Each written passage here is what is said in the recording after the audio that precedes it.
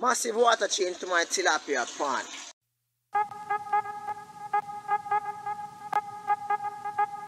Hi everybody, welcome again to another episode of Fish Keeping Jamaica. Welcome to my channel.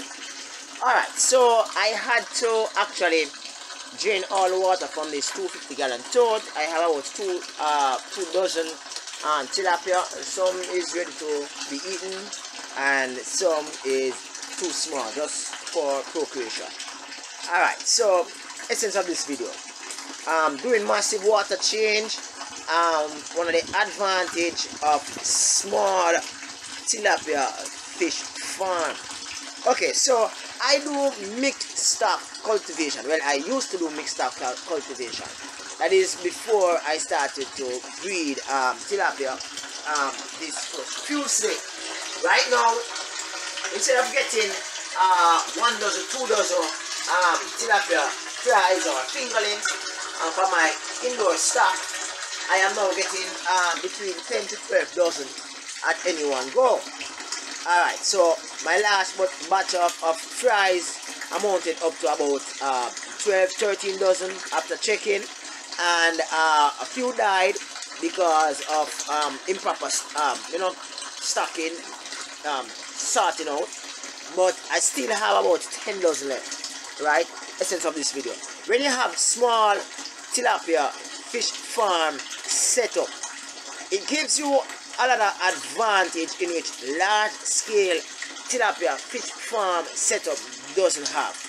However, large scale tilapia fish setup do make more bucks, do make more monies, so therefore it's not to say that you're gonna stop doing your large scale tilapia setup and go into small. But I'm talking, this video is primarily for the small scale tilapia backdoor farmer.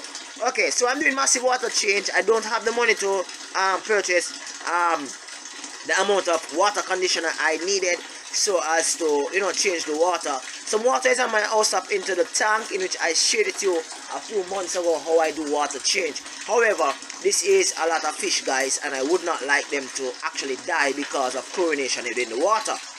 In any sense, I am trying to preserve their health, right? So I shared it to you already that I use aloe vera, and aloe vera within my water, and that should help to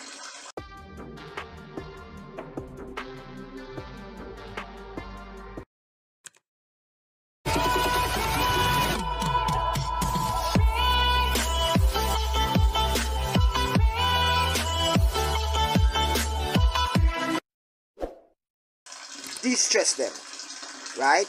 It helps them to be strengthened as far as should, in case there are any minute fragments of any chlorine in the water, they'll be able to withstand that stress. Okay, so going into the main meat of the matter. Now, mixed stock cultivation can be bad and it can be good. In mixed stock cultivation, it's normally done amongst small fish farmers, right? They would practically put all the tilapia in one container, and they would actually draw from that container tilapia stock that is regarded as ready to be harvested. Now, I have actually changed the process, and I have actually gone about to actually batch them, right?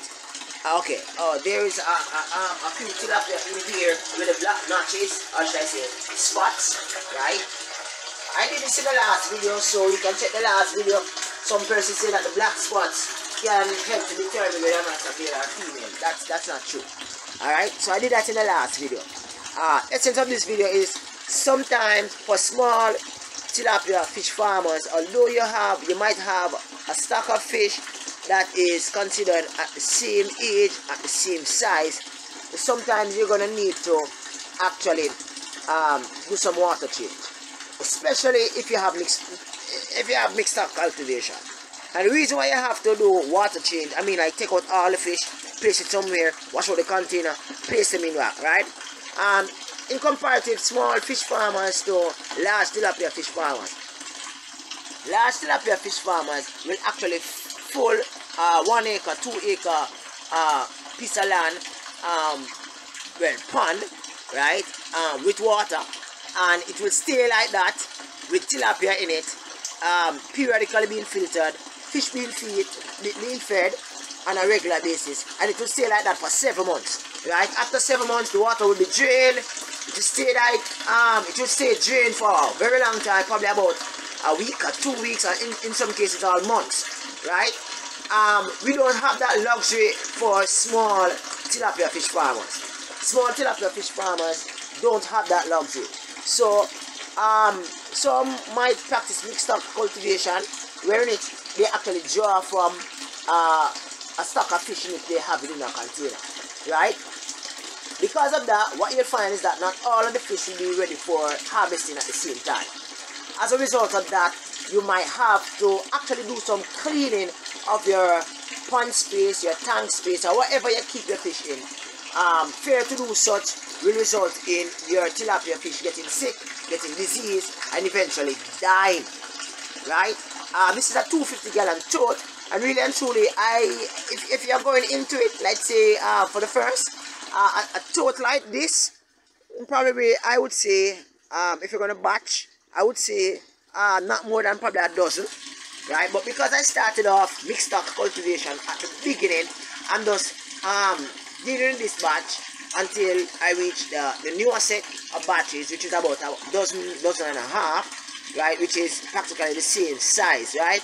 After all of these have been eaten, consumed, or whatever I do with them, I'll be going to that 1 dozen and a half, or should I say 18.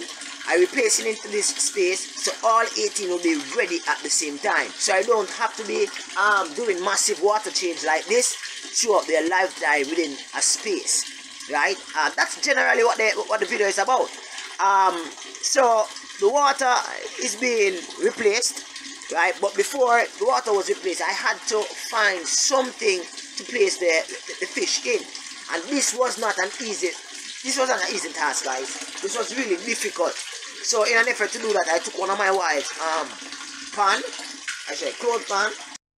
So I took one of my wife's pan in which, we put dirty clothes in, and I actually filled it with water, placed all the tilapia in it, wash out that one, the 250-gallon tote. So you can imagine that was cramped, right?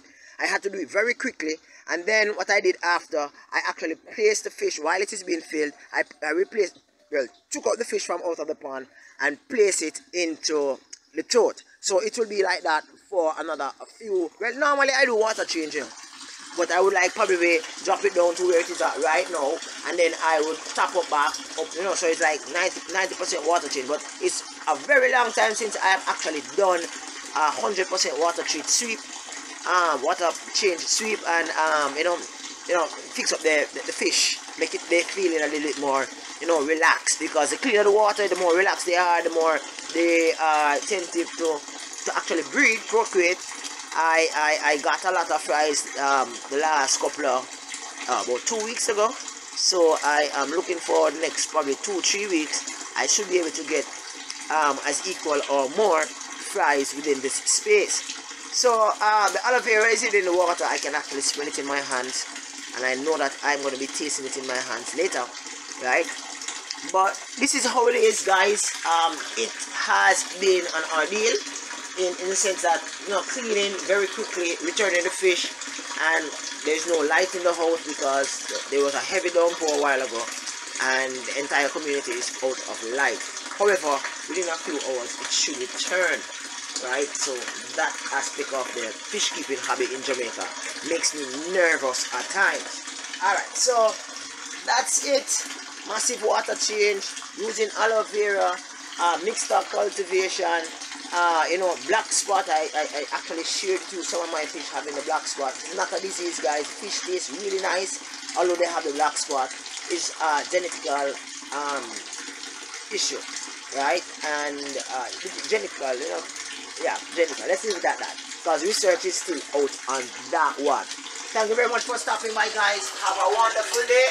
Peace out. Bye-bye.